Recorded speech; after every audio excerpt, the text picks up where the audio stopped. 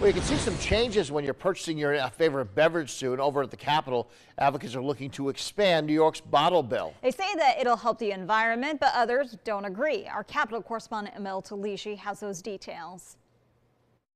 Right now, bottle deposit fees are 5 cents per bottle in New York State. Under the proposal, that would change to 10 cents and include all carbonated and non-carbonated drinks. Ryan Thorson Carson, campaign coordinator for NYPIRG's environmental campaign, says in 2021, the bottle deposit return rate was at 71%.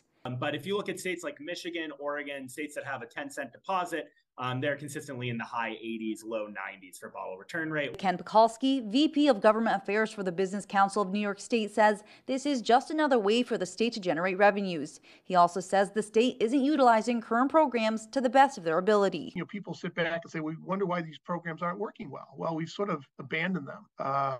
And instead of making the ones we have work better or work the way they were intended to, we're off writing a wholly different piece of legislation. But Carson says some of those systems are broken. Part of the problem with curbside recycling, when it actually goes into the bale, I think it's 94% of New York waste systems are single stream devices.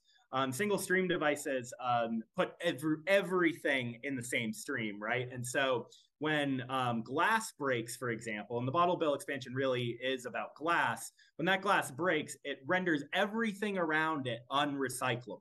Carson says the main goal is to move glass out of municipal recycling systems. Reporting in Albany, Emil Talishi.